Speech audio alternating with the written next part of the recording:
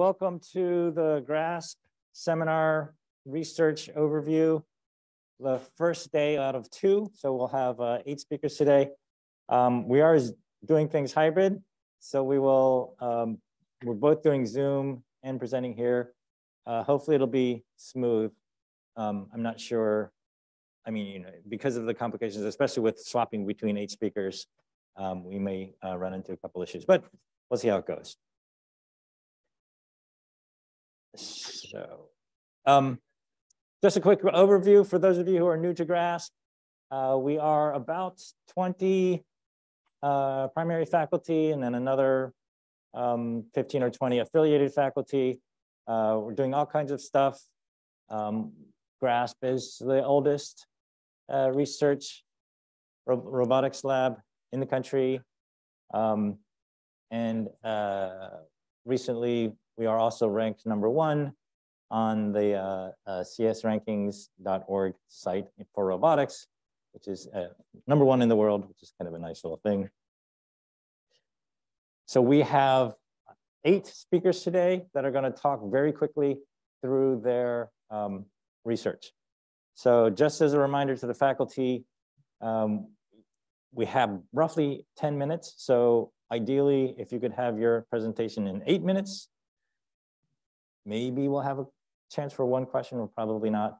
At 9 minutes, at 8 minutes, I'm going to stand up just to let you know that 8 minutes is up. I'll have an alarm that goes off at 9 minutes, so that'll give us 1 minute to swap. If you're still talking, I'll start waving my arms until it's time. Hopefully we won't go too far over. So I'm going to try to be a little bit strict on time. So this is the list of the 8 speakers. At noon, we'll probably finish, and then there'll be pizza out the back. Just also as a reminder to faculty, just go through Zoom share screen. You don't need to hook up your HDMI. Okay, so let's jump into things. I'll try to do I'm going to go first. A quick overview of my lab. In my lab, we do soft robotics a little bit, truss robots. We have flying swarms, and we've also got robots made of ice and sticks. Those are the ones that I'm going to talk about today. This is a truss robot. And let me just get rid of this. I have a postdoc. All right, oops, I'll get rid of that.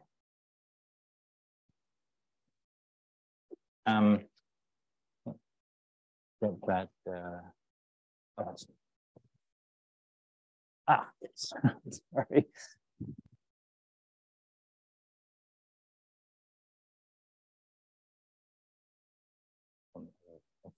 Okay.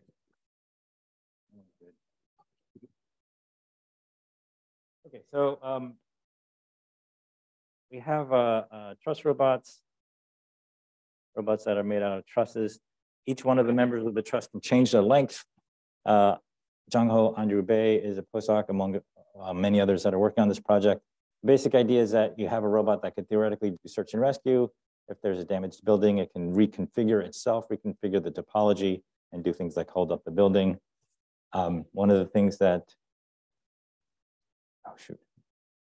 Jung-ho is working on is also path planning.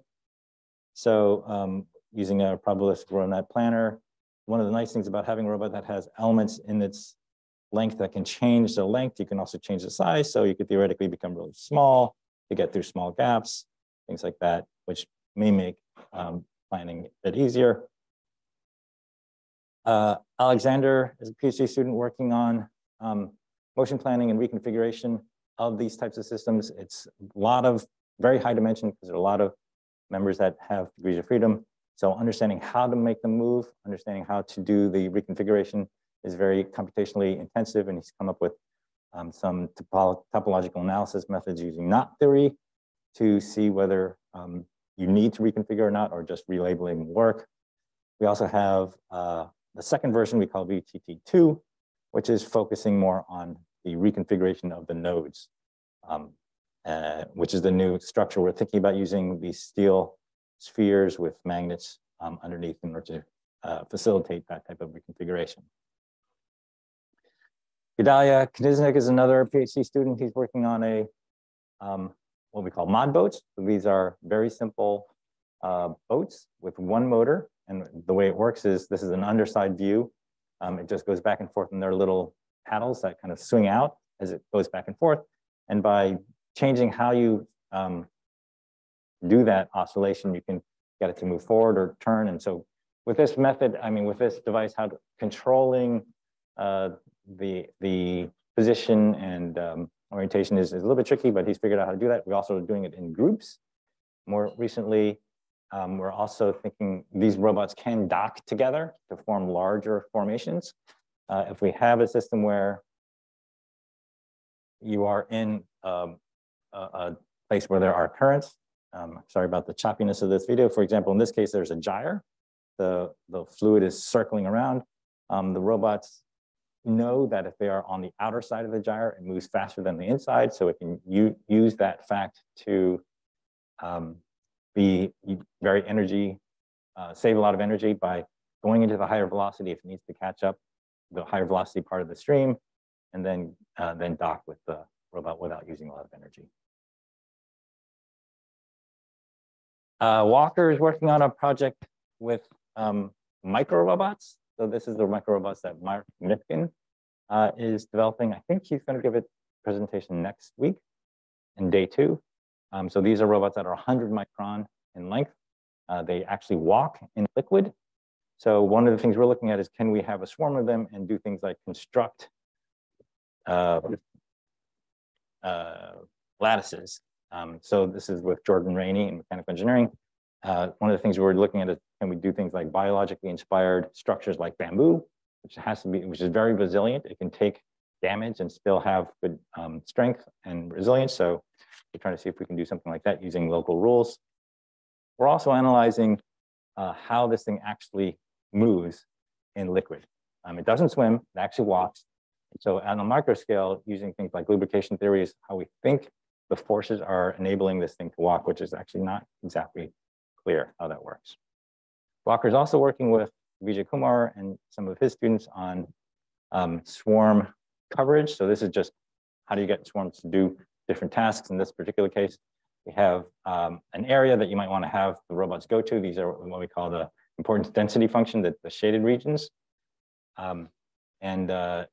He's using Lloyd's algorithm is a classic one to do this. He's been using graph neural networks to do a much better job at doing this coverage. So in the animation, the red dots are the graph neural network algorithm. Robots, the ones in black, are Lloyd's algorithm, which don't do quite as well in terms of reaching the importance density areas. Another swarm robot project we have is with flying swarms. So this is Spencer Folk is working on this, along with others. We have the world's record for the smallest flying robot. This is not the smallest one. This is a little bit bigger than, it's the same function, but we've scaled it up a slight amount. We're working with Mike Rubenstein at Northwestern. We have a contract with NSF to build 200 of these. And we want to see if we can get them to have formations in a swarm that a person can kind of shape with their hand. Because they're so small, they're safe. If they bump into you, they won't hurt you. One of the interesting things is, how do we do planning for these vehicles in that swarm? When we have that shape, we actually can't have them be static. They actually have to move in a path. So we create a Hamiltonian path that approximates that shape, like that sphere or a square or whatever shape you might want. And then the robots move through that. And so coming up with this path autonomously is a little bit tricky.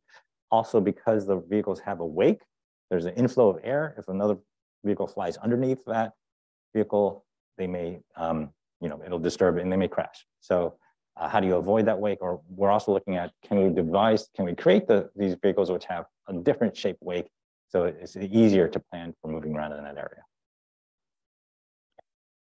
Devin Carroll is working on what we call IceBot and StickBot. These are robots that are built with found materials. So say you have a project where you need to go to the moon or Antarctica or someplace where there's lots of ice. It might be nice to, instead of shipping up a whole robot, you just ship parts of the robot, and the robot uses the materials around it to build itself. Or if it gets damaged, it can repair itself and that kind of thing. So this one on the left is our first looking at IceBot. the things we're analyzing from a research point of view is how much energy does it take to cut out the shapes that are required? What types of things would you need? How do you minimize the mechanisms to be able to build this robot? He's also looking at another found material, which is sticks, and we're working with Michelle Johnson on this. If you have a situation where you have to build a robot and you don't have lots of resources. So in Africa, they don't have that many 3D printers. It's not easy to build things. If you need to build something that's you can adapt to people like for rehabilitation that you need to customize, can you do it with sticks or other things? And so how would you do how would you do that? How can you analyze the stiffness and other performance properties that are important? Quickly, I think I'm running out of time. So another project that actually finished a while ago, but I think I'm thinking about reviving, is what's called s'mores. These are modular reconfigurable robots that can move around and attach together and form different shapes. And so what are the algorithms that will let you form different shapes? What shapes should you form?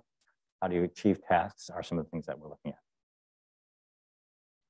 at. Just real quickly, Jessica Yin is working on a soft robot. This is actually a sensor that's combined distance sensing and tactile sensing with a soft membrane. Greg Campbell's also working on soft robot using stretchable and non-stretchable materials. In this case, this is with clutches. How can you have a clutch that changes the shape of the material as you go? Okay, I don't think I have time for questions. So next up is Pratik. Okay, good morning, everyone. I'll tell you a little bit about what we do in my research group. It's called LIREL for short. So we work on three main things. The first thing that I work on is understanding neural networks. Neural networks are complicated machine learning models which have become very good over the last decade. But there's a lot of things that we don't understand about them. Why do they work? Why do they break? How do we fix them when they break? And somehow they go against a lot of stuff that we have accepted over the last 200 years of statistics even. You know that if I give you 10 data points, you should not be fitting a polynomial of 20th degree to it. You will overfit. In deep learning, we don't seem to overfit. And these are the kind of questions that we are interested in answering. This is a continuation of some of my PhD work, which was more about understanding what kind of functions neural networks express or how easy it is to train these models. Can we come up with better algorithms to train these models, etc. Okay. These days, we are interested in understanding a little more about why neural networks do not overfit. And there is some way of looking at these questions. We primarily use tools from statistical physics and information theory to understand these questions. And roughly speaking, it comes down to saying that I have a neural network with, let's say, 1 million parameters. What are all kinds of functions that can be expressed by these parameters? We know that there are many parameters, so presumably they should be expressing many, many functions. But the kind of data that you fit these networks typically on, images, text, sounds, etc., there is some regularities in this data sets, right? It doesn't take a lot of effort to take an image of a cat and then call it a cat. You and I can do it with a few features. We look at the nose, ears, etc. So there is some mathematical formalization of how simple typical learning tasks are. If typical learning tasks are quite simple, then even if you fit a very complicated model to it, you will not overfit. Another way of thinking about this is that if I give you data that comes from a quadratic polynomial, no matter what you fit to it, you will not overfit too much, even if you fit a 100-degree polynomial. So roughly speaking, this is the kind of theory that we are trying to build. Mathematically, it comes from this field called information geometry. And it tells you a little bit about what is the geometry on the space of probability distributions. If you know this geometry a little bit better, you can understand when you overfit, when you do not overfit, etc. Okay. There is some very cool applications or future directions of this work that I am excited about, and they pertain to biological learning. You know, classifying cats and dogs is easy, presumably for us humans. Neural networks also find it easy. So we should be able to find some common principles that allow both biological learning to solve such tasks and also allow artificial neural networks to solve the same task. The mathematics that helps us understand these problems should be shared. So we are trying to find such kinds of principles. And here is one cool way to think about it. So this is an experiment that was run by Josh Gold, who is a professor in neuroscience.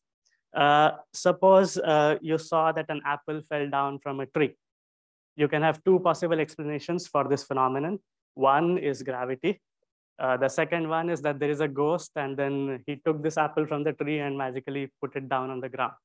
These are two hypotheses. One of them you and I know is a little absurd, but it does explain the evidence, right? It is a very complicated explanation in the sense that if you saw the apple lying on something else, then you would have to explain the actions of the ghost in many different ways. So the ghost can do many, many different things. It's a very complicated model, whereas gravity is a simple model. You and I, we choose to believe in gravity instead of choosing to believe in ghosts, right? So conceptually or mathematically, the kind of things that the ghost can do is a very complicated manifold of models. The kind of things that gravity can do is a simple manifold of models. And when you see some observations, this star, what you're really trying to do is project the star on the manifold of models and say, aha, this is my model for why this apple fell down. There are many, many possible projections on complicated models, and that is why you don't like the complicated models. So we can do experiments with humans, and we can identify these biases. So these are real experiments where we have designed such tasks, not the one with the ghost, of course, but slightly more complicated ones. And we can check when people are biased towards simple models, people are biased towards more complicated models. Some people do not have such bias because they think in very simple terms, and we can identify such things. Yeah. The second thing that I work on is understanding the space of learning tasks. I said that if the learning task is simple, then neural networks do not overfit or should not overfit. Well, not all tasks are simple. Some are presumably complicated. Distinguishing between Beethoven playing piano and I playing piano is very easy. But this distinguishing between Beethoven playing piano and one of you people who is good at playing piano is not that easy, right? So we would like to characterize principles that make tasks difficult. We would like to characterize principles that make tasks easy. Find which tasks are similar to which other tasks. If you have RGB images, then they're presumably closer to other kinds of RGB images, even if you don't see the relationship within the categories of these tasks. But MRI images might be quite different from these. Okay? So this is about understanding what kind of tasks are easy, what are hard, what are relationships between them that help us eventually reduce the amount of data that you need to train machine learning models. So this is the central question and application of this kind of thinking. If you know something about the space of tasks, then I would like to build new methods to do machine learning with very few samples. And mathematically or conceptually, the key question is, I have some data, whether it is labeled, unlabeled, whether it is from some other task, from the same task that you're trying to solve, doesn't really matter so much, right? What I'm interested in understanding is what is the optimal way to learn from this kind of data. There's a lot of algorithmic work that we do around this. And so some of you might recognize these names, transfer learning, few shot learning, continual learning, semi-supervised. These are all different ways of reducing the amount of data that you need to train machine learning models. Okay. There are some applications that we are pursuing with folks in the med school. This pertains to MRI data, for diagnosing Alzheimer's disease or understanding how it progresses. Your brain basically shrinks in time as you grow. It shrinks a little bit faster if you have dementia. And if you can understand how quickly it is shrinking, then you know how far along dementia you are. Yeah. I am a roboticist by my upbringing, so I spent a lot of time building autonomous cars when I was your age. These days, we are a little more interested in understanding unstructured terrains, forests. How do we look at a forest with a team of drones, create a map of everything that is in there, how many trees there are, how they branch out, at what height they typically branch, how fat the bark is, whether there's disease on the leaves or not. Turns out forestry people have basically never bothered to measure the shrubs in the forest. If you ask them how many trees there are, they will boom give you an answer. If you ask them what is the volume of the shrubs in the forest, which is also presumably capturing enough carbon, they haven't bothered to measure it. So we are using these kinds of systems to create a more detailed catalog of natural environments. We also have some projects around multi-agent control and competitive and end games that I can talk sometime later if you're interested. But this is a fairly large group. In addition to the PhD students whose pictures you saw on the slides, we also have master students who are working on some of these projects. There were a number of undergraduate students who worked during the summer on some of them. They were all like kind of taking their baby steps into research problems. And I kind of ran out of time while creating this slide, so I couldn't pull up pictures for all of them. So this is how they all look. Yeah, so thank you so much. Reach out to us if you're interested in learning more. Thank you. All right. Hi, I'm Kostas Daniilidis. So my group works on the intersection of geometric vision and deep learning. I have been working on inverse problems in geometry for more than 30 years, 25 years of them using only mathematical formula. And in the last 5 years, we try to use also priors in this, so that we established through machine learning techniques, through which we can not only perceive the world, but sometimes also we can hallucinate the world. So there are 3 main areas that my group focuses on. It is neuromorphic representations, invariance, and the recovery of 3D in many problems, and robot navigation with emphasis on semantics, not just metric representations. So for every 30 milliseconds, a racing pedestrian can walk for 30 centimeters. A Formula 1 car moves 3 meters. A rifle bullet flies 30 meters. But any camera you use these days, even on the most expensive iPhone, can capture only 1 frame, which in case of motion will be blurry. And that also consumes quite a lot of power as a camera. But biological eyes can do that in a fraction of this power.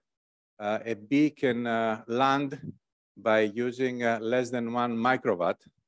And now, finally, engineers have realized that these cameras have not been built for robotics, the ones that we have been using on our cell phones, but they have been used for photography and videoing.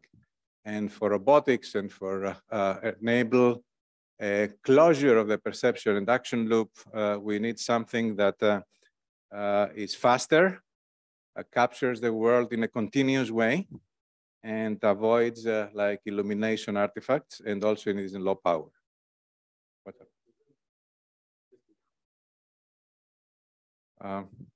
All right, this is an example of the input you get from one of these neuromorphic cameras that now even Sony is producing, which is producing 80% of the cameras in the world, of the chips for the cameras in the world. And we see that even with just perceiving the changes in pixels, you have a pretty good idea what is going on in the scene, the fraction of the bandwidth and power. So we thought that this would be possible only just for motion tasks, like what like insects do and birds. But if we present something, just a silhouette of an object, if we can detect the silhouette, like on the picture on the left, we can actually even produce a full 3-dimensional model of the object by moving one of these neuromorphic cameras around, by just exploiting the fact, the biological fact that most of the information of the shape of an object lies really on the silhouette of an object, which creates most of these events in a neuromorphic system. This is an example how good these cameras and our algorithm is. This was a finalist paper on computing optical flow in the dark. This is with the lights off and at speeds of a fidget spinner. So this, I mean, all this work started with really looking at neuroscience. And if one looks also at neuroscience, one will realize that there is a quite big spectrum of transformations in the brain that we are either invariant or equivariant, which means that our neurons are tuned to specific actually views. And this has been proven in experiments with monkeys, but it's not true with the classical convolutional neural networks, whereas you see when I rotate a picture and I run it through the classical convolution, the window inside the picture here is really changing. So it is not really invariant and is not also rotated the right way. A truly equivariant network, like the ones we have built, if the object is really rotating in the world, then all the feature layers are rotating accordingly. And in this sense, not only you can predict the rotation of the object, but you can also produce an invariant descriptor on the right, which you can do by average or max pooling. Extending this to more complicated scenes, if we have trained the system on perceiving single objects, then we can perceive and reconstruct this object in any orientation. So if we have a very sparse representation from depth views, like the ones in this scene here, then we can reconstruct full surfaces like meshes of the objects, even if they are in arbitrary orientation, by not having been trained on the scene, but only on individual objects. Other systems which have been trained not in an equivariant way produce results like the ones on the bottom. We have applied it also in more complicated scenes, like these huge apartment reconstructions from the Matterport dataset, and we really see that without any segmentation information, that every object is really reconstructed and also in the right orientation with respect to the environment. We generalize this to more deformable surfaces, not transformations on 3D, where we study out of a very sparse input of very sparse point clouds, how can we really reconstruct the whole surface and also compute the three-dimensional flow of the environment. The key in this technique is something we call neural homeomorphism, which is really neural networks which are invertible and can, in this sense, go between input and shape and next frame in an invertible and continuous way. We have done a lot of work on the fundamental problems of reconstructed humans. This is a system where we have also showed that ICRA in real time, where we can estimate the joints and the full surface of the object. And we have also worked with neuroscientists on capturing the pose of the bird and the way they really take a posture when they listen to male songs. And this is our aviary neck very close to the Pennovation centers, where at the end, my colleagues, Mark Schmidt and Vijay Balasubramanian, who works also with Pratik, will be able to have a full picture of the behavior of the birds over 24 hours, 7 days, and the whole year.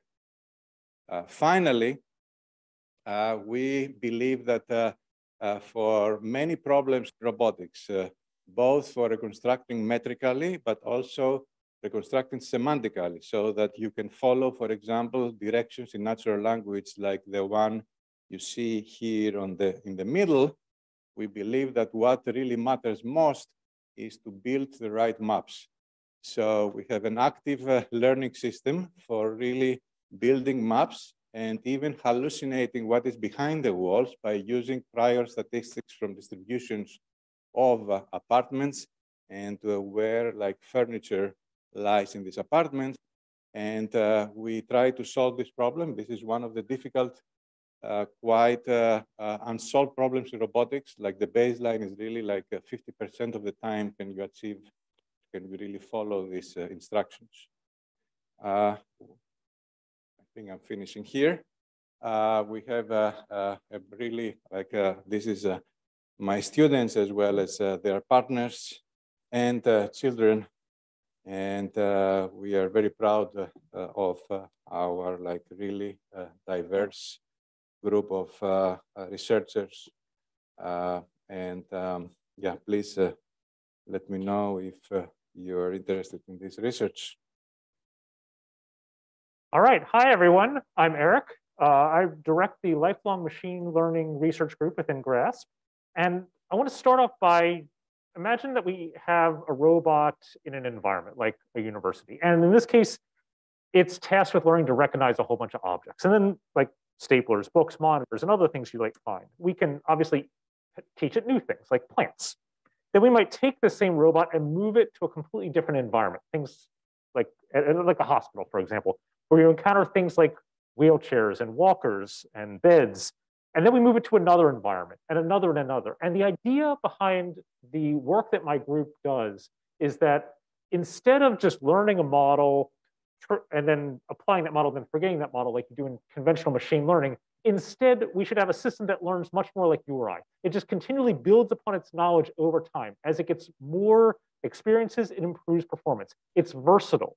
I'm not interested in techniques that work just on one set of tasks. I'm interested in very broad sets of tasks. And I'm going to try to convince you that lifelong learning, enabling the agent to build upon its knowledge over time, is a way to accomplish this. So what we're really interested in is intelligent systems that quickly learn new tasks, build upon their previous experience, exhibit versatility, and can also do this just like you or I do by learning from each other, and by interacting with the environment, by interacting with other agents. And we do this primarily by enabling transfer between the different tasks. And so my group works on three main research topics here. First is general lifelong learning, or also called continual learning, where in this case we have developed techniques like deep reinforcement learning algorithms that learn continually, or deep compositional representations that allow us to create modular knowledge that is very reusable across tasks. We're also interested in learning in non-stationary environments. So the world changes all the time. So how can we capture that notion within the learning algorithm and exploit it? We're also interested in learning in open worlds. Instead of these very constrained, narrow data sets, what happens if we actually take a robot, put it in the real world where the set of problems it might encounter are unconstrained? That's a very challenging situation for today's techniques. As part of this, much like you or I do, we're also interested in algorithms that choose themselves what to learn on. So we call this self-directed learning or self-taught learning. So how can we take this notion to have the system itself explore, figure out what to learn, figure out what's important, et cetera. And we apply these to two different sets of applications. The first and most interesting to this group is service robotics. And so I'll show you some videos of that later. We also have a bunch of applications to precision medicine, which I'll also talk about. So just to show you what this might look like, imagine we have a task. In this case, it's a computer vision task, and we're learning a bunch of different tasks over time. So in this case, performance goes up. Then as soon as you encounter a new task, the performance drops down. And over here on this side, what you're seeing is kind of a conventional multitask convolutional neural network.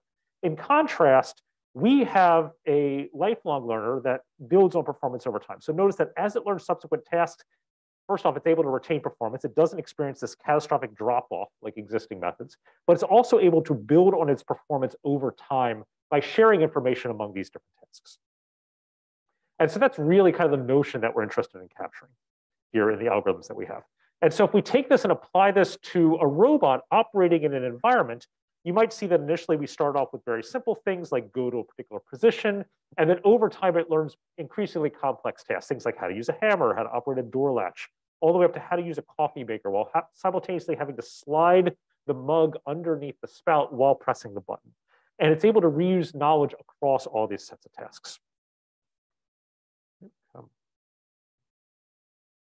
The most recent thing my group has been focused on is this idea of how do you take this idea of learning continually over time and instead build really modular, reusable chunks of knowledge. And we're doing this through what we're calling composable representations that go all the way from perception all the way through action. So in ROS, if we're conventionally designing a robot pipeline, we have a set of sensors over here, and then we have some actuators like an arm we want to do. And what we do is we have sensing modules that we might put in place. Then based on what the sensors perceive, they choose to plan. And then finally, they convert that plan into a set of motor commands that are actually executed on the robot, right? And so if we have 3 different robots, each with their own sensors and actuators, we have to kind of custom build our own pipeline in order to make this work. We can obviously take each of these and combine them together in different ways. So instead of working with standard ROS modules, we can work with neural networks that do the same idea. And so the question is, can we learn modular or composable reusable networks for each of these parts such that if we now have a novel combination of sensors, can we combine them together to execute this? And so one example of how this might look is if we have, in this case, a robot arm, it's picking up a little soda can and having to move it over to the target there. What if we change something about how the robot has to behave? So maybe instead of placing it on a shelf there, or sorry, placing it on a table there, it has to place it on a shelf. And so the idea is instead of retraining everything from end to end, what we really should just be doing is saying, well, use everything you've already learned, and just instead of dropping the can there, place it on the shelf. So we're swapping out one little modular part of this. And we built a test bed to do this with hundreds of tasks. And in this case, it's moving to a completely different robot arm with different dynamic constraints and properties. And so how can we just adapt just the pieces we need to handle these new tasks? We're also interested in open world learning. So if we learn a distribution for known classes, can we use this to detect something that's new and then automatically grow the representation over time to accommodate this? First off, detecting that it's new, that we haven't seen it before, and how to efficiently change it to reuse knowledge as best we can across these different tasks. We've taken all of these ideas and we're building a test bed for them using what we're calling a scavenger hunt with autonomous service robots. So this is a video that was recorded a couple floors up from here in this building, where in this case, we have our mobile robot that's going around trying to find different objects. So in this case, it has to take a picture of a chair and a laptop. It takes photos of those. It uploads those to a website for verification. And then the idea is, can we do this over a lifetime where we're learning how different objects look, their distributions of them in the environment, how to efficiently seek them, and so forth. So the idea is to eventually build up to a very versatile set of tasks that you might expect like a personal assistant to be able to do, but do this with the robots. And so we're doing this in combination with Peter Stone's group at UT Austin. This is a video of the same autonomous robot being deployed on a slightly different application. This was a demo that we did live during ICRA 2022, just a few months ago. And in this case, what the robot needs to do is to anticipate its environment. So this is joint work with Kostas Daniilidis' group. And so what we have here is the robot has a limited set of observations over here of the world, but what it's trying to do is infer essentially everything else that it can't see based on occupancy anticipation. And so what you can see is over here, the robot is right here, and there's a table, and notice that it's filling in kind of free space behind the table because it's starting to learn what the extent of the environment is. And we're doing this in a lifelong learning context that as the robot gains more and more experience in an environment, it improves performance over time. The last set of applications I'm going to talk about are to personalized medicine. So we've done some work in interpretable models. So these are models which are very easy to understand. And this is especially important for clinical applications where a clinician might need to look at it, figure out why a prediction was made. It might need to be explained to the patient or to an insurance company and such. And so you're very familiar probably with decision trees and things like boosting from standard machine learning classes. And what we've done is we've built up algorithms that kind of bridge between them. We've shown that these algorithms exist on a continuum. And by just changing one parameter, you can actually get a model that slides along this continuum and can balance between the two. So the idea is we're growing standard decision trees, but we're doing this using advanced techniques from gradient boosting. And what the end result is a very interpretable model, but one that has performance that's roughly equivalent to what you would get from an ensemble technique, which is very, very high. And so here's some examples of results we get from radiopneumonitis prediction that was done in collaboration with radiology here. I want to talk about two other projects, and these are all on developing lifelong medical assistance. And so the first is a project that's just starting up. We're calling it the Observer Project. It's led by Kevin Johnson. And these are videos that we recorded just a few months ago of a standardized patient interaction in the Penn Sim Center. And so what we're doing is we're looking at this problem if clinicians spend so much time documenting a visit. They spend hours going and typing up notes that are then going to people's charts. What if instead we could have the room just automatically perceive everything that was going on and automatically document this? And so what we're doing is we're gathering up a whole bunch of different multimodal data, everything from high quality video to 3D depth to infrared, and then using it to automatically generate documentation. The second set of problems is collaboration with Daniel Hashimoto, who's happened to be right here. Give us a wave, Dan. And what we're doing is we're trying to develop a GPS-like assistant for endoscopy, where what it can do, it can automatically figure out dissection planes in the environment, from the limited view, and then improve performance as it experiences different patients, different procedures, et cetera. So I just want to acknowledge all my current and former PhD students who contributed to this and my postdocs. And if you're interested in joining us, we have a bunch of different open problems: open world ML, skill learning, interpretable medicine, and grounding natural language. Please join us. The link is here for applying, and also to our group's website. Thank you very much. All right. My name is Dinesh, and I lead the Perception, Action, and Learning group. All right. And today I'll be talking about this umbrella of scaling vision-based robot learning, which unites several of the themes in our research group. All right. And so let me start by stating kind of a goal that many of us share in GRASP, which is to build robots that can operate in general purpose settings. And if you think about the settings in which robots have traditionally been successful, they've been kind of more controlled factory automation settings, but we'd like to eventually get robots to work in homes and offices and hospitals and workplaces and so on. And if you think about the differences between these settings, I like to think of what you have on the left as being fully observed and well modeled, and the things that you have on the right as being more filled with uncertainties and unknowns. And therefore, perception is kind of key to being able to move towards this dream of general purpose autonomy, because perception involves extracting information, resolving uncertainty about the world, and so on. Okay? Here is kind of an instantiation in the driving setting. So what you have on the left, similar to what you had before, is a much more controlled setting that you have much more knowledge of, meaning an empty road here. And in settings like these, it's even possible for you to take one look at the road and then drive for many seconds at a stretch without checking back in with the road, right? So without checking back in with the environment to see what's happening. Of course, this is not recommended, but you theoretically could do this, right? And on the right, on the other hand, you have this really crowded road setting where you need to be checking back in with the environment at every instant, very frequently, just to make sure that you're keeping up with all the information that's being generated in this chaotic scene. And so I like to think about this through the formalism of making more closed perception action loops. We want to try to make loops where perception carries high throughput, low latency information from the environment through to the decision-making agent. And for this, we like vision. Visual perception is a very convenient medium for capturing really large amounts of information through a single sensor. And control should eventually be able to take all of this really high amounts of information that's being delivered and map it to complex behaviors, for which we like learned controllers, especially in these kinds of settings where it's impossible to have good models of everything that's happening in the world. We find that these learned controllers are particularly useful.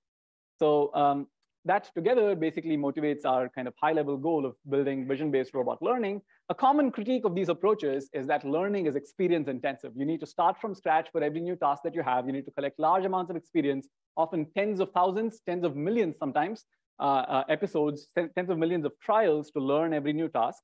And that's not quite scalable, right? So how can we actually improve this?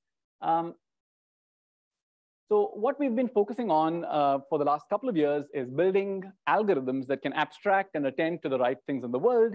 And attention here, or abstraction, is both in the sense of space, meaning attending to the right portions of a scene, but also temporally focusing on the right time instance during a video feed, and also focusing on the right snippets of past experience that best inform the task that you're currently trying to solve. And hopefully over the next few minutes, I'll be able to give you some flavor of each of these. So we like applying this abstraction-enabled learning idea throughout the perception action loop. In particular, I like to break it down into the movement of information from the world down into images, which are sensed through observation, then into state information, which is a kind of a representation stage. How do you represent all the information in the scene? And then policy, which maps that state information through to actions that are then executed in the world. So we'll be breaking down this talk into basically addressing each of these three red arrows here. So let me start now with representation.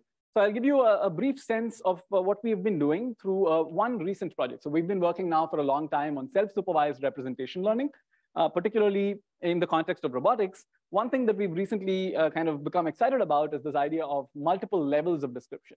A single scene does not always just require a single level of description. Many, many different levels of description, varying in coarseness and fineness, can be produced for a single scene. This has not escaped the attention of computer vision researchers before. For example, in the context of pose estimation, the standard canonical representation of human pose would be to just represent the locations and orientations of 17 joints on the person. But you can get a little more fine-grained. You can double-click, for example, on the face and then say the face itself has 60 degrees of freedom, and you can kind of try to capture that level of representation as well. But in the past, this kind of multiple levels of description has really been produced for individual domains by a manually defined kind of process. Instead, we want to move to automatically discovering these multiple levels of description in a self-supervised fashion. And we recently have made some progress on this through this idea that we call key point pyramids. So here is kind of how the system works. I won't really tell you how the technical details of it, but the system itself works in this fashion where you provide an unlabeled data set of images of a particular scene, and then you put it into an unsupervised learner that produces what we call a key point pyramid encoder.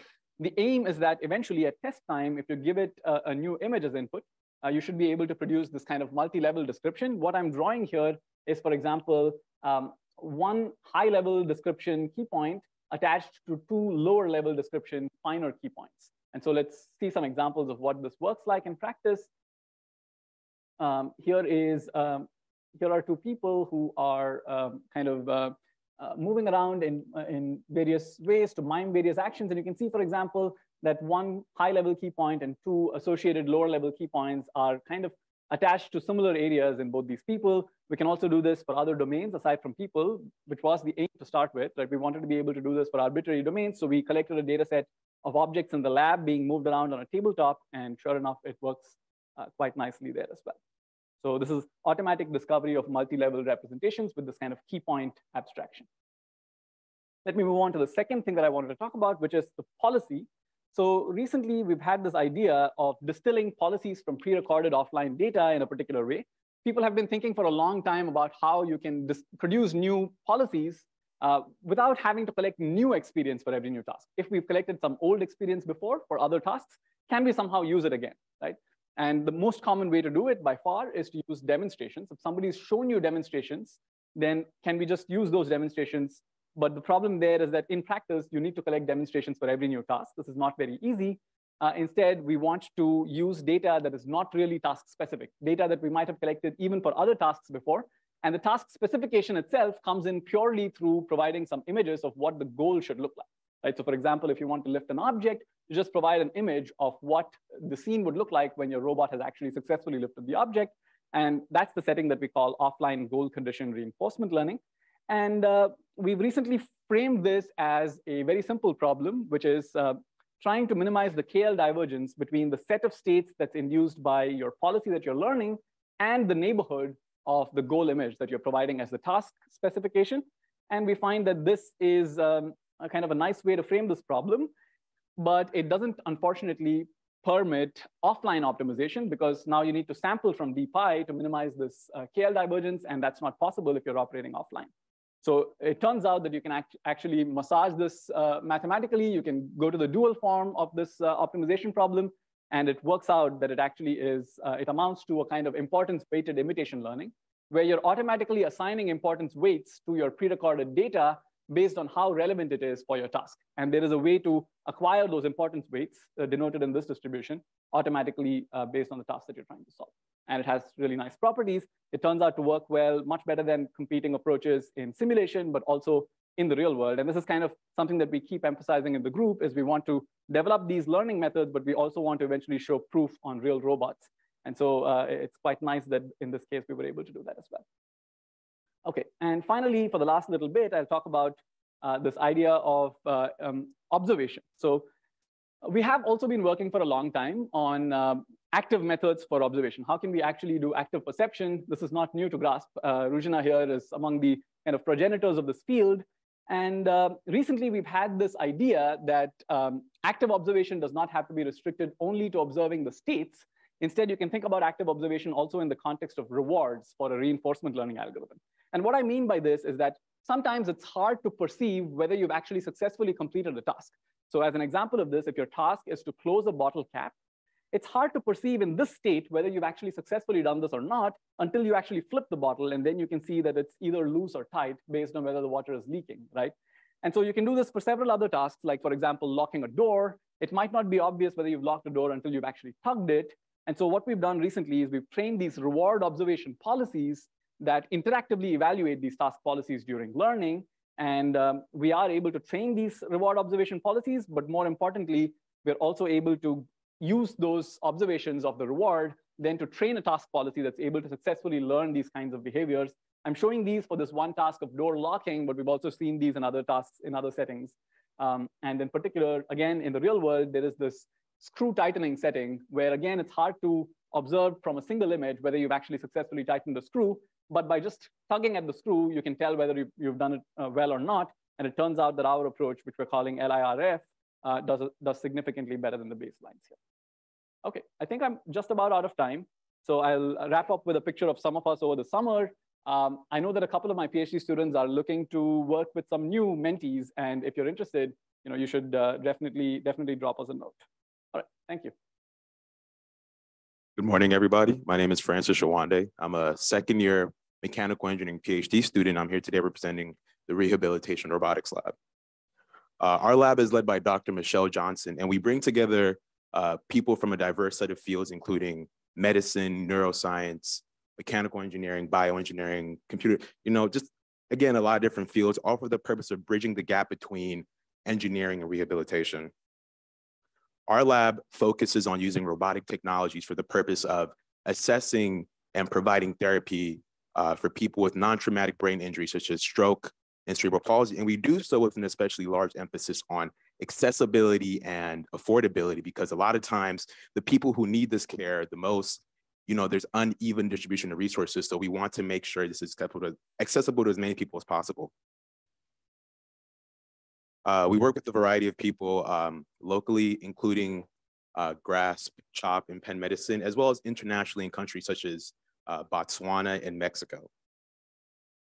I'm going to talk about some of our projects, but a common theme you're going to see here is that we use a lot of in-house built robotic systems that are low cost and allow us to quantify sort of metrics used during therapy and rehabilitation, not to replace the job of a clinician or a therapist, but to alleviate the stress they have to go through.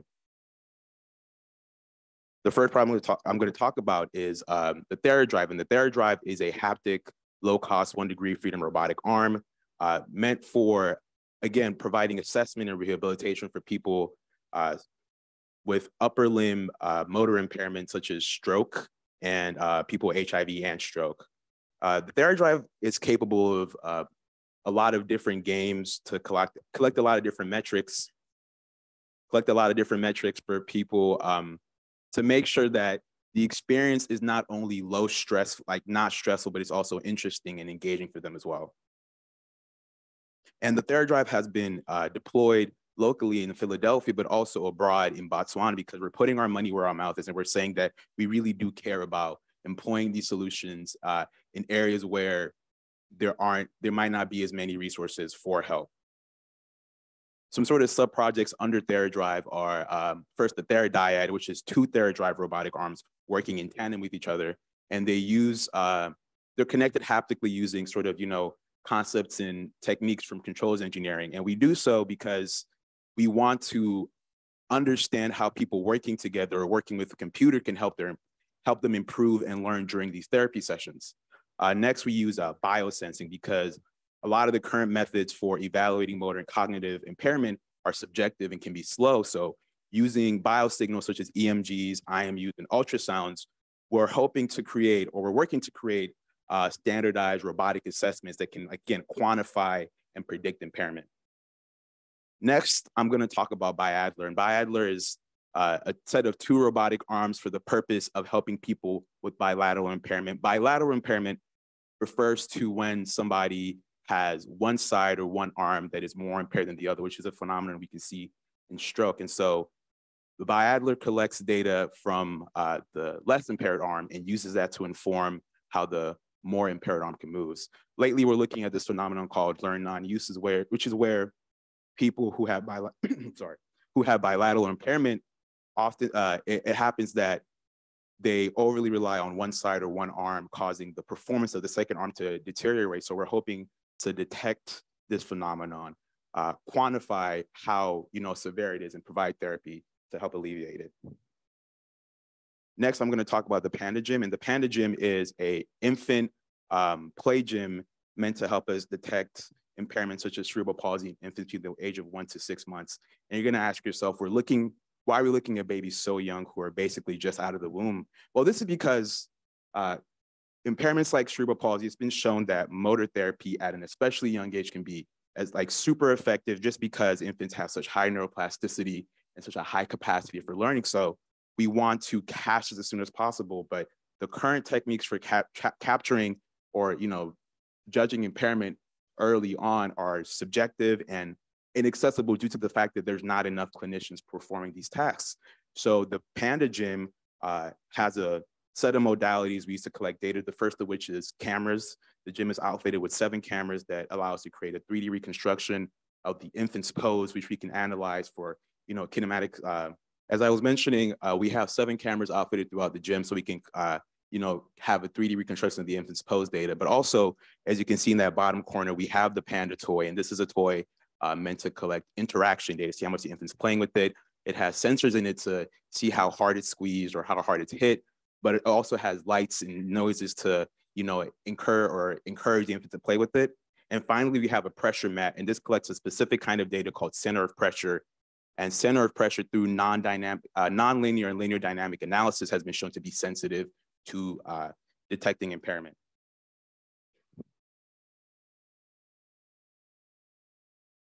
The Panda Gym project also has a couple of sub-projects. First of which is the infant sentiment analysis. And the infant sentiment analysis is using computer vision to analyze the infant's face to judge their emotions, to see how their emotions inform their movements kinematically. Next, we have the Lossy sensor, which is a novel soft sensor built using lattice structures and fiber optics, and it's meant to be an adaptable sensor, but which is, again, also so soft, so it can be adapted to things like the Panda toy. And we even have it, we're working on implementing it in the TheraDrive project as well. And finally, there's the infant simulator, which is my project. And this is us building a robotic model of a baby for the purpose of understanding how infant motion affects their center of pressure. And we're doing so because we're working towards this goal of having a computer vision system that can predict center of pressure, because a phone is more common and more accessible than a pressure mat, which is lunky and can only tend to find in hospitals.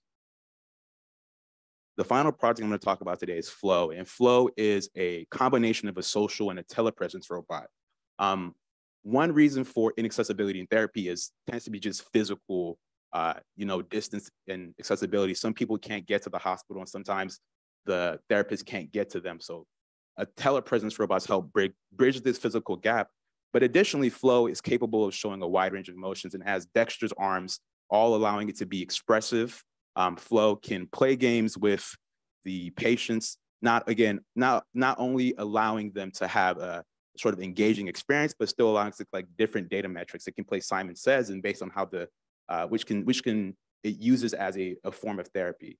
Flow is also outfitted with cameras for the purpose of collecting data and allowing us to, again, quantify the things that we're seeing, so that, again, alleviating stress from the therapist.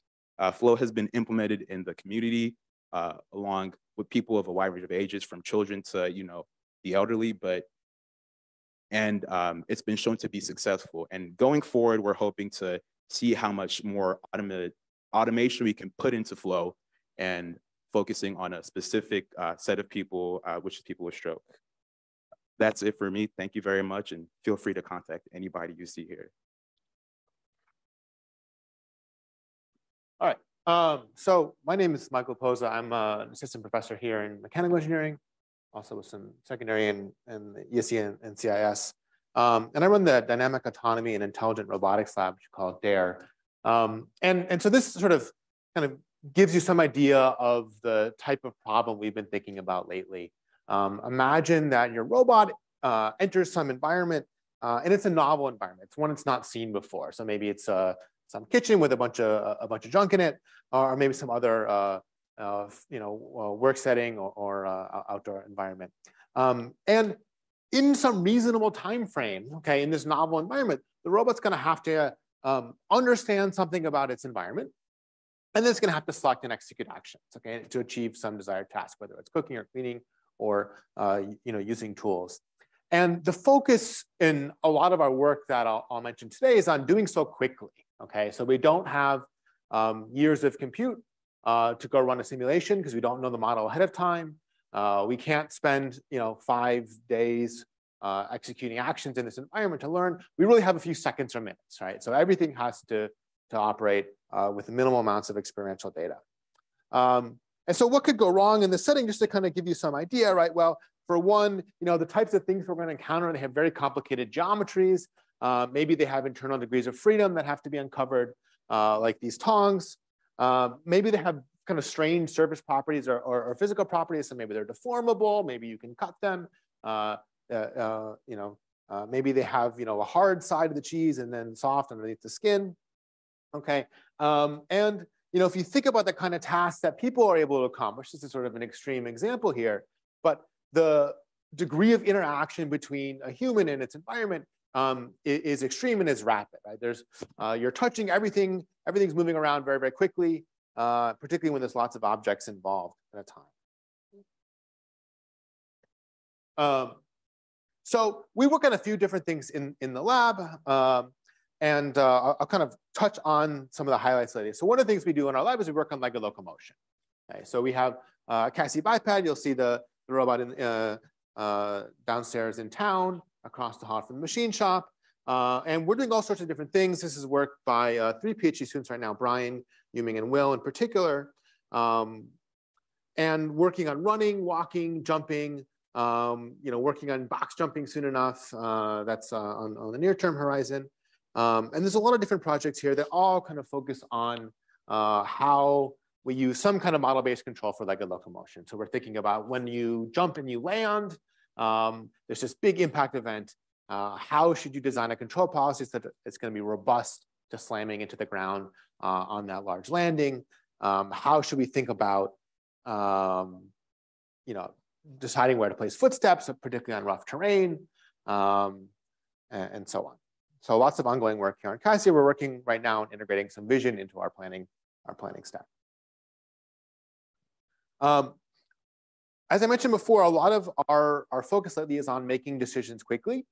And so one of the recent projects we've been working on, this was actually nominated for an award at ICRA this year from ALP, was on real-time control. So at real-time rates, and we're talking like 30 to 100 hertz here, we want to be making planning decisions about what to touch and where to touch it and when to touch it. So this is a hybrid planning problem. It's a hybrid MPC problem. It's completely intractable if you try to solve this with kind of traditional hybrid methods, just because the number of modes is way too extreme.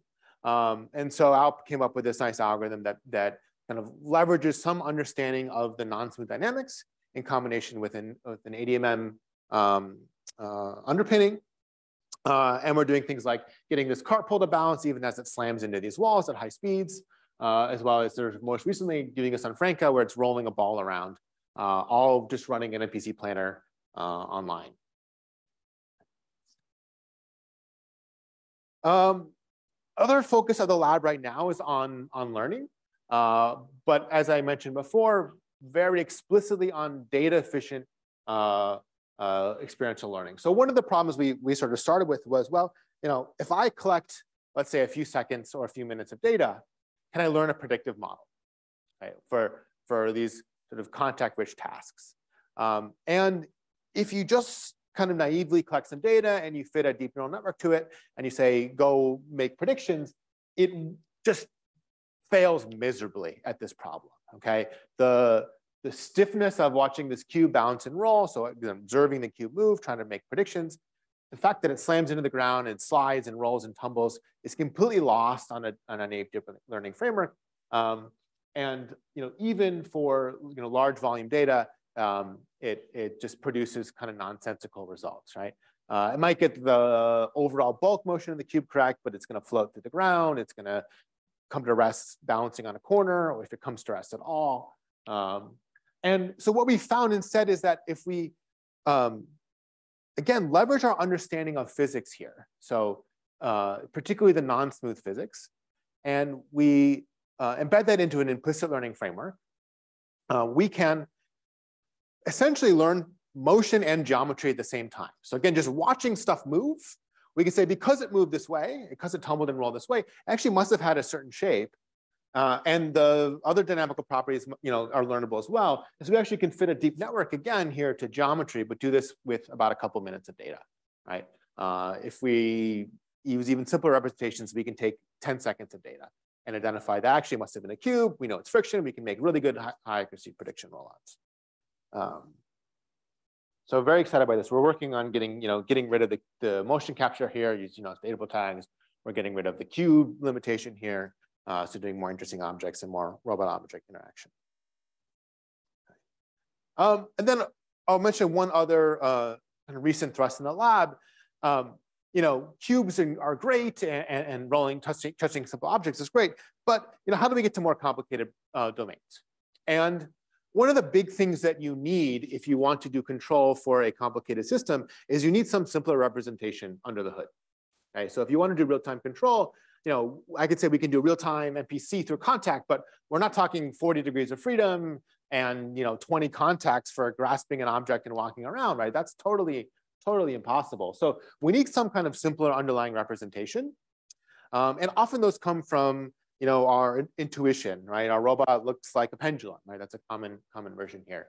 And so we've been asking the question is, can we uncover these things automatically? Can I write down an optimization problem or a learning problem that says, really, if I want to do some in-hand manipulation task or some locomotion task, really, there's some simpler representation that would be useful. And I'm going to try to uncover that, in this case, in simulation. And so that enables us to do things like uncover simple models for like a locomotion, and even more recently, do this for manipulation where we can, relatively simple problem, but here using a 3-fingered robot to manipulate a cube. And this is learned from scratch with no prior in about 2 minutes of data. So all in simulation right now, but we're working on putting this in the real world again. So the focus, right, is on doing this all very quickly. Okay. And then, this is a lab photo from last year. We're always looking for students to hop on and work on different projects. And so feel free to reach out to me. And I think I have a couple minutes for questions. Yeah. So if there are any questions, I'm happy to answer.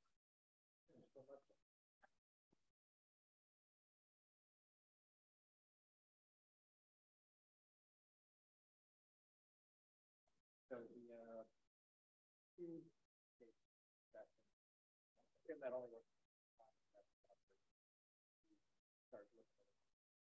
it's right. It only works for convex objects. So one part of that comes from how we represent the object right now. We have a representation that's limited to convex objects. But also, if you have non-convex objects, they actually have to, if you want to cover their geometry from interaction, they have to interact with other non-convex objects, right? Because a non-convex object, the concavities will never touch the table, if it's interacting with the table. So our thought right now is probably just use combinations of convex shapes. So if you have one as the simpler way to do that. Yeah. They can handle curves? Yes, they can handle curves. We've not done a curved object, but the only problem with like a ball, for instance, if you throw a ball, it's going to roll away. So you'd have to have something that kind of stops eventually, or something for it to bump into. Okay, so you guys can see it. Okay, great. So yeah, my name is Jianbo Shi. I'm a faculty in CIS. So I'm very happy to give a talk today. So for many years, I've been interested in robotics, but I was always a little afraid to get into. So this is my little entry to robotics. The topic I'm focused on for the last several years has been on the topic of first-person video. That is a camera on you looking out to the world. And what I'm trying to do over the years is trying to make the computer to understand what are you thinking. So not necessarily looking what's out there, which is the typical task of a computer vision, but try to look into your mind and see what you're thinking. So that's the task we're trying to get to. And for that, we've been constructing this escape room where we instrument the person with a first-person camera, gaze tracking, and also camera looking at you from outside in. So this is actually a data set we are collecting right now. So it's not escape room, but a violin playing or guitar playing or piano playing. So anybody's out there who would like to participate in this data collection, please contact us. So what you do is we're gonna put the camera on you so you can see a GoPro on your head. We might put the eye gaze tracking glasses on it as well. There'll be 3 cameras looking at you from the surround. So what we call Eagle and Exo. So that's a term that we use. And from this exercise, what we want to do is to be able to do 2 things. So one thing is we want to be able to do the sort of translation between the views. So that would be the sort of the holy grail we would see. Imagine you can see a player playing from the third person, like say you find somebody playing on YouTube and you put the goggle on, you can see it from your first person perspective. You can see his or her hands on your violin playing. So that would be one task we want to do. The second thing we want to do is we want to figure out how to measure the skill level of the player. So we're really interested in the sort of detail levels of the finger movements and so on, but also a mental planning ahead, what you pay attention to and so on. So this is a data collection we're doing right now. We have guitars. Not too bad the sound's not playing, but John is a great player. So this is the way it looks like. You can see the hand for the first person. You can see from a different perspective. So the viewpoint change is pretty dramatic. So typical view changes, synthesis are not gonna work. So we had to invent new tools to solve this problem. So this is a violin playing against a very different view from 2 different perspectives. First person from the top left. You can almost feel the tension of the player, right? The places where she is gonna struggle a little bit or feeling very emotional. From the third person perspective, it's not as dramatic, but you can see a lot more of the body overall. So what we want to do is trying to translate between the views. So back up a little bit, the first person research is really about 3 things to me. The one is about attention. Basically from the first person, you can really feel the attention of the people, right? So you can tell what they are focusing on. The second is a prediction. We can learn from the first person what he or she gonna do in the future. So instead of you have a robot planner, so my strategy is just do a table lookup. Just see what he seen before and see what he done before. So use that as a prediction for the future. The last one is the skill and the control. And that is something that we are really working on, try to figure out how people make decisions in a different scenario, what they remember, what caused them to make certain actions. So this is a video of footage we found on the internet. This is a dog cam. It's not a human, so we don't have a ground truth on this dog, what they pay attention to, but we conjectured that the dog had the same similar social behavior as a human. So what we want to do is infer from the first person dog cam what the dog is paying attention to. So people and humans so on. So the training data has come from human data, but we apply it to the dog. It seemed to work reasonably well. We also try to learn how to navigate in space by essentially retrieval of the past memories. So on the left, we have a human walking in space. This is not a self-driving task, but a self-walking task. I mean, imagine you have a dog running on the streets, a robot dog, you need this kind of capacity. So again, what we're doing is simply remember what we had done in the past. On the video on the left is a video of the past, so 15 seconds ago. And on the trajectory is basically the path that you walk into the picture, into the future. So it's a learning from the ghost view into the future. And the right is basically a retrieved or a recovered trajectory from the past. As you can see, my students tend to jaywalk a lot in Philadelphia. So he tend to cut across cars in between the cars. It learns that. It learns also you can go into somebody's home and so on. For outdoors, it's relatively straightforward. Indoors is a lot more complicated. There are escalators, which are usually hidden. You cannot see very well. But here we also learned from the human behavior paths that you can walk into the stores or you can find the escalator. So navigation task fundamentally is about just finding the exits, really. So from the view, where do you find the way to go out? Okay. The second pass of where to walk and walkable, so on, is a little bit easier. So here's a scale control task. So imagine you're learning how to do mountain biking by watching videos. So this is a task where you're not computing what's in the picture because it's not really the point here. What's important here is you try to learn how you actually handle the bike, right? Are you braking, which is the red dots in the middle? Are you accelerating, pedaling, which is the green dots? And the blue arrow indicating the handlebar motions. On the top left, we have the complete estimate of speed and air drag and so on, all obtained from the video footage itself.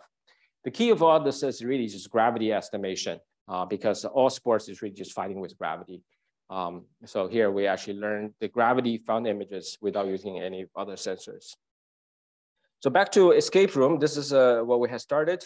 This is an ongoing effort, which I'm really, really excited about. So this is actually too bad the videos doesn't come with audio, but we have an escape room. We have people trying to find things. Obviously, stuff shouldn't be in a microwave like this, but you'll find clues and that will help you to find the puzzle. Yeah.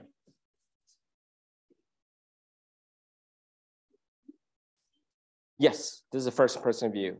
Yeah, this is the first person doing a escape room puzzle solving. So yeah, you can see he or she is looking for clues. So looking for, essentially clues that can piece together. Some of the clues actually are hard because some of the clues are decoys in the sense it's wrong. You have to infer some of those wrong clues, which is a little bit tricky. So it's a decision process. It's a memory task because you have to remember what have you seen. Sometimes when you look at something, you don't know that it's important. So you have to kind of, when you saw the clue, you say, oh, I know where that is. So if you don't remember, you have to go find it. That might be slower.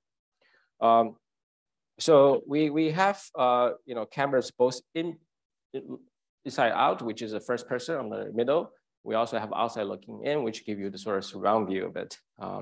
Combining the two cameras together, we are able to estimate the entire 3D room just from the GoPro camera itself. That use something you learn in 580 that Dinesh is teaching. And you estimate the camera pose, which is shown here in blue. With the eye gaze tracking device, we also know exactly where you're looking at and what time. So those are all the points that we're being examined on the table of objects. We have on a bigger space. This is on the couch. We also can, with combination of camera views, we can pull ourselves outside of body. So this is a first-person view fused with the third-person view together. So you can see a hand in front of you moving in 3D space. It's like a ghost. So we can have a complete understanding of this from multiple view angles. So here's a video I will play. So on the top left, you see a first-person view, which is detecting the objects and hands, and that object is then fused to the outside view. We also see the prism, which is indicating the head camera as well as the gaze tracking camera. The middle is the gaze itself. You can see what the first-person gaze looks like.